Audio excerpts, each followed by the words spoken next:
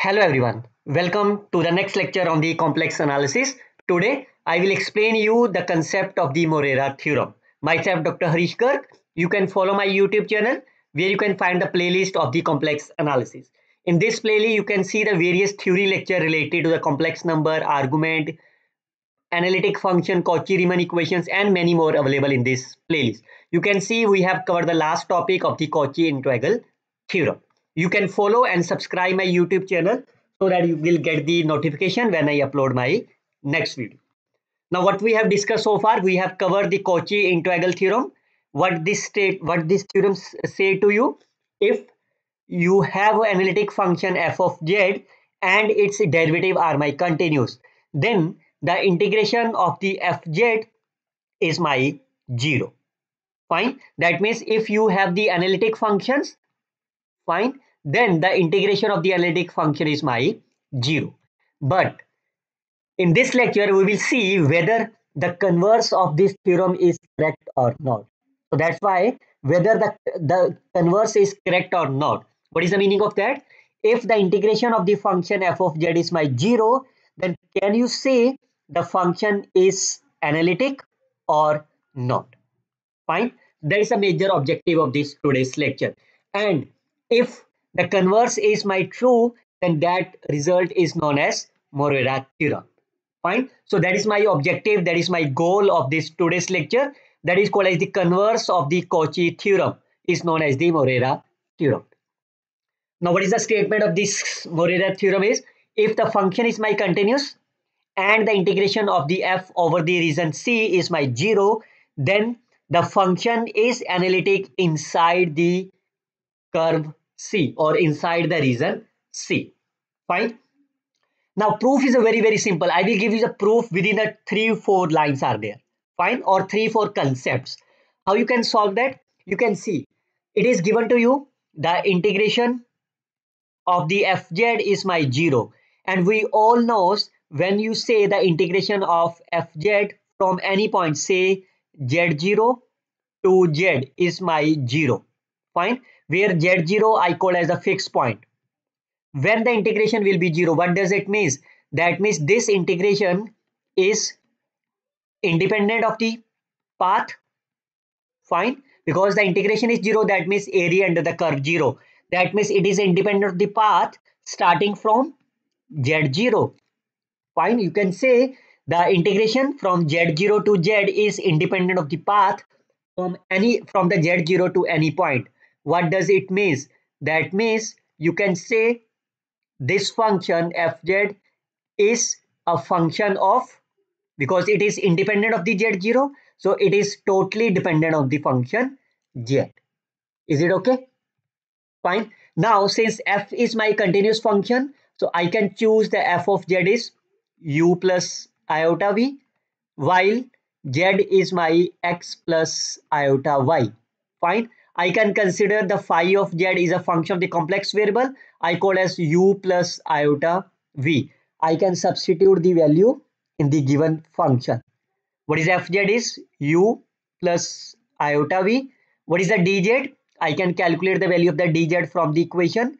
It's a dx plus iota dy, which is equal to u plus iota v. Fine. Now, what will be your target? Your target is to prove fz is analytic. So that means your target is to prove fz will satisfy the CR equations and their partial derivatives are my continuous. Fine. That is your target.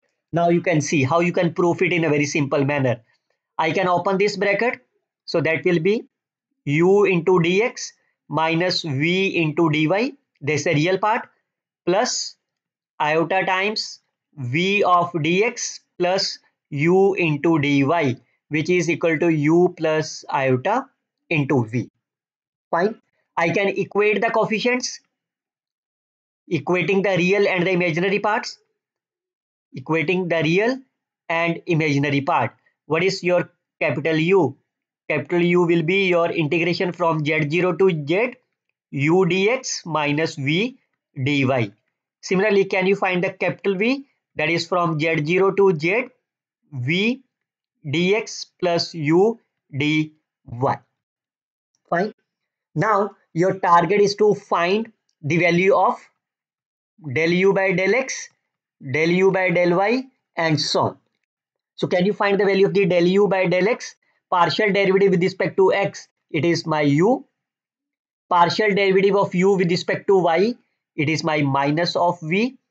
V with respect to x, it is my v, and v with respect to y is my u. So clearly say del u upon del x, which is equal to del v over del y, and del u over del y is minus del v over del x. What does it implies? That means u and v. What is the u and v? That is a phi. Phi satisfied my CR equation, because u and v are the part of the phi of z. Fine. Or u and v satisfy the CR equations.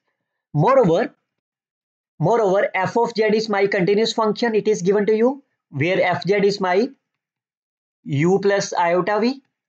Fine. That means u and v are my continuous part or continuous functions. Fine. So once u and v are my continuous function, what does it mean? That means partial derivatives are my continuous. That means phi of z satisfied my CR equation and their partial derivative continuous. That means phi of z is my analytic function. Once phi of z is analytic function, you can find its derivative by taking the real component plus iota times del v by del x. So what is the value of the del u by del x? This is my small u plus iota del v by del x is my small v, and which is nothing but my f of z. Is it fine? So what does it mean? That means phi dash of z is my f of z. So your target is to prove f is my analytic function. So what do you conclude from this line? This line say f of z is the derivative of the analytic function. And we all know if phi is my analytic function, this implies phi dash is also analytic functions. Moreover, any derivative of the analytic function is analytic. Fine. You can see this playlist for more detail. So therefore, your phi is analytic, phi dash is analytic. That means f is also my analytic function. And that's the simple proof of this Morera theorem. So I hope you can like and comment on this video as well. We will see the next lecture on the Cauchy-Integral formula, again with the help of the numerical examples and the concept wise. Till then, you can share this video with your friends and don't forget to like and subscribe my YouTube channel. Best of luck, students. Happy learning.